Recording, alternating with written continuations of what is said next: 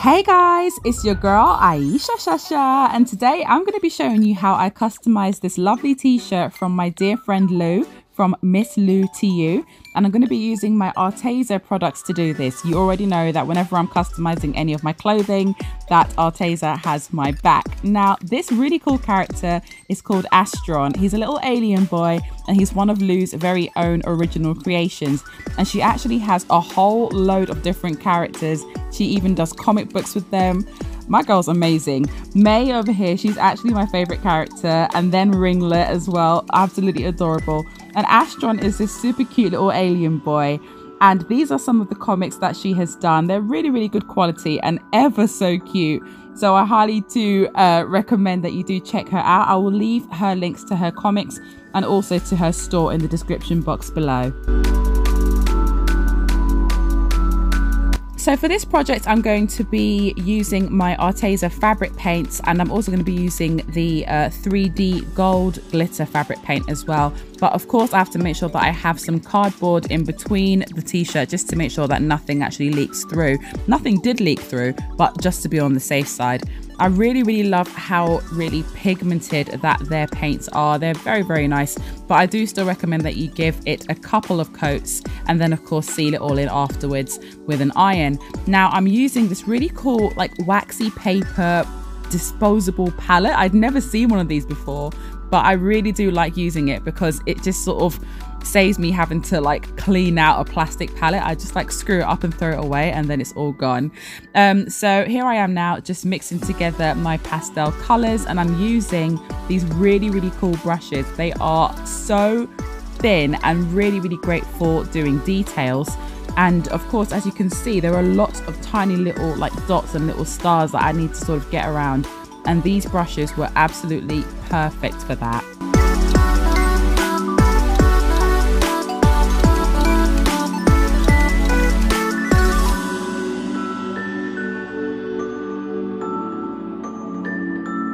Now you might be looking at this and thinking, hang on a second, Aisha, Astron looked absolutely nothing like this. He did not have rainbow hair. Yes, I know that, but I wanted to actually paint him to look a little bit more like me because I kind of relate to him in a way. And sometimes, like throughout my life, I felt a little bit like an alien sometimes because like I stand out. I'm a lot, you know, I'm bright, I'm colorful, I'm in your face. And not everybody is like that, and not everybody can handle that. And so I've often felt out of place, and I'm talking like from like growing up in school, any sort of workplace, and anywhere where I am, I always feel like I just stand out, and I try to blend in. Honestly, I really do, but I just can't. I'm just not a blender. So I decided to paint him as if he was me. So I really hope that you enjoy what I've managed to do with this.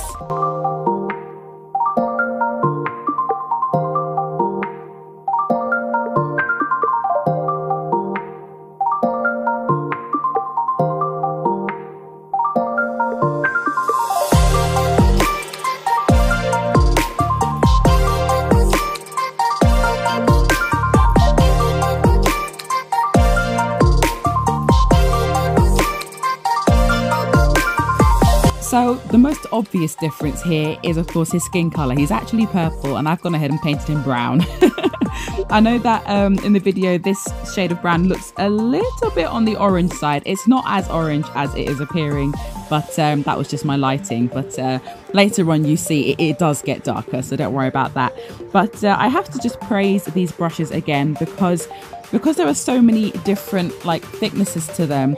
I was really able to get all around those teeny tiny little freckles, and it was just really great to work with and very comfortable as well. And I found getting the paint out of them really easy too. And I don't know whether that's anything to do with the quality of the hairs on the brush, I don't know, but yeah, I absolutely love these, and I didn't expect to use them for the entire piece, but I did because they were that much fun to work with. Oh, and another thing, I'm really impressed with the way that the white paint managed to actually cover over the brown where I made a mistake. I was really surprised at that. I thought I was going to have to like really go over it, but even just one coat managed to cover up my little mistake that I made earlier. So yeah, really pleased with that.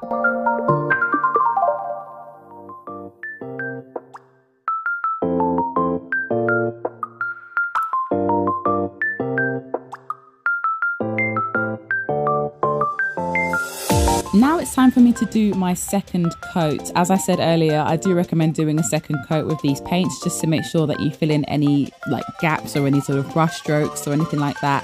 I decided to put a bit more of the darker brown in with it this time, just so that it kind of matched my skin tone a little bit better. I mean, it's still not quite there because I am fairly dark skinned, but I didn't want it to be too dark because obviously it's against a black background. But and I also coloured in all of the eyes in purple just so that they looked a bit more uniform rather than having purple, pink and blue. I also really love these cute little freckles here. I think they are absolutely adorable. I might have to start adding this to my like general makeup look. So here I am now just using the 3D gold paint to add a little bit of bling to the stars because, you know, I'm a little bit obsessed with glitter. And speaking of glitter, I had to add in some more to the actual lettering because I was going to leave it like that, but I thought, you know what, no. Let's go all out. Let's add in a bit more bling.